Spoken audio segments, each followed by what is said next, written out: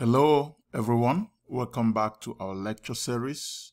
Emeka Udenze is speaking once again. Today we'll be talking about factors affecting enzyme activity. So that will be our topic today. So if you don't want to use the word, like I said again, if you don't want to use the word enzyme activity, you can say factors affecting enzyme catalysis. And the picture I have here is it's a diagram or a graph of rate of an enzyme reaction versus substrate. The rate of an enzyme is usually the velocity. So velocity is the rate of an enzyme. Yeah. So that is exactly what I have here. If you look at it, I have maximum velocity and I have a curve. You see that it was increasing at a point, it flattened. So we're going to talk about this curve again, particularly by the time we get into this. But this is just like a very good depiction of what we're going to be seeing. So because we're talking about those factors that's going to affect how fast or how slow an enzyme will act. All right, let's take it off from there immediately. I have a beautiful quote from a Nobel laureate, one of the greatest scientists that ever lived, Francis Crick. Francis Crick was a British molecular biologist, a biophysicist, and a neuroscientist.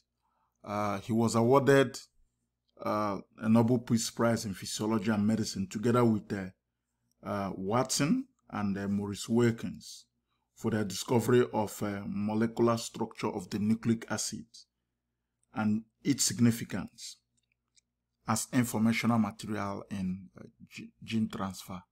In fact, that is why we usually say the Watson and Crick structure, double helical structure of the DNA. Let's hear what he has to say. He said, chance is the only source of novelty.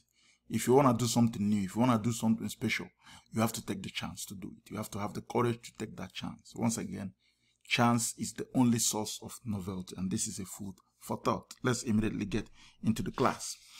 We have just one objective to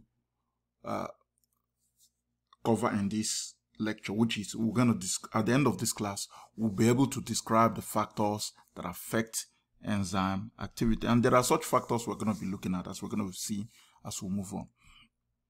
Okay, factors affecting enzyme activity. Number one, let's start with the first one, the enzyme concentration.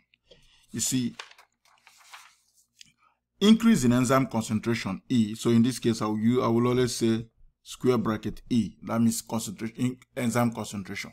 So increase in enzyme concentration will increase the concentration of the enzyme substrate complex. Remember when we talked about the mechanism of enzyme, we said that it is crucial that the enzyme substrate complex forms, because it is the formation of the enzyme substrate complex is the what we call the rate limiting step for the formation of the product. If you can form as more of this, it's going to break down to release the product, which is of course the ultimate aim for an enzymatic reaction, for you to be able to catalyze a reaction and get it into completion. So the increase in this enzyme concentration will increase the concentration of this ES complex and hence will increase the rate of that reaction. So the rate of reaction, what it simply means is directly proportional to the enzyme concentration. So the higher the enzyme concentration, the higher the reaction rate. And that is why you see that this is what? A straight line from the origin at this point. You're just starting, is a straight line. So if you increase this guy as is increasing, as the concentration is increasing, the rate of the enzyme is also increasing as well. And in fact, you can use the Le Chatelier's principle to explain this. The Le Chatelier's principle explains how a system in equilibrium is affected by different changes or perturbations, either to the right or to the left. So increase in this enzyme concentration, you're going to have a lot of concentration of enzyme here, destabilizing this equilibrium. Remember, this equilibrium. So what are you going to do? To reduce this concentration of the enzyme, the equilibrium will have to do what? Shift to the right.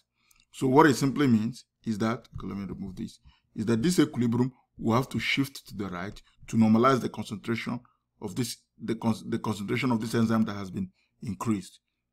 So if it goes to the right, it will lead to the formation of ES complex. And the more the ES complex is formed, the more the product is released, an enzyme is released to get into the next cycle of reaction. We'll now go to the second one,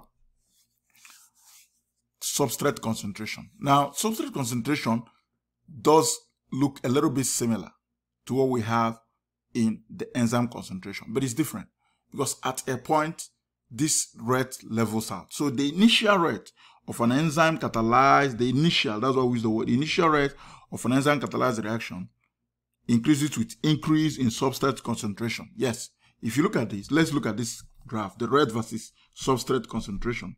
Now, initially, as you're increasing this, it increases just like we had in the previous page. But at a point, look at this point, now what happens?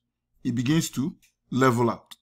So you are still increasing the concentration, but there's no effect because the rate flattens at this, and this place whereby this rate does not change again or flattens is what we call the maximum, the maximum velocity or the maximum rate has been achieved. Why is this happening? Now, it is happening because at that point, the substrate has completely saturated or covered the active site. That increase in substrate concentration doesn't have any effect because it doesn't have any other space to occupy, because all the active site, which I told you is usually a tiny portion, has been occupied by the previous substrate that already went there.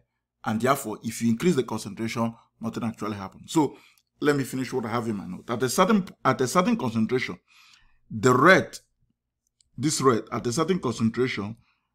levels out and remains constant.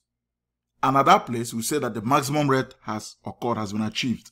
And this maximum rate occurs because the enzyme itself is fully saturated with the substrate at its active site. And no matter how much substrate you put more, the effect will amount to nothing because it has been occupied. So the next time it's going to go up again is when all the substrate occupying that active site has been converted to product. That is when this increase will begin to happen again.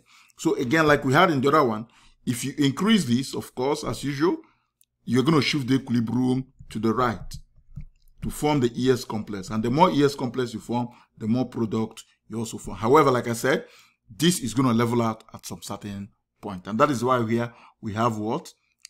This is not, you have a straight line here, but it curves at this point. Or you can say this is a hyperbolic curve, more or less. All right, we now go to the next one, the temperature. You see, temperature. The temperature of the body doesn't fluctuate to very extremes because the enzymes themselves are very delicate and only work at a restricted temperature range. So the rate of enzyme catalyzed reaction will initially increase with increase in temperature until we get to the optimum temperature. The optimum temperature is the temperature at which the enzyme has its most activity. So at this optimum temperature, which is usually from 25 degrees Celsius to 40 degrees Celsius, at this point, at this optimum temperature, the enzyme witnesses its highest activity. However, beyond this temperature or above this temperature, the enzyme loses its activity and in fact denatures completely.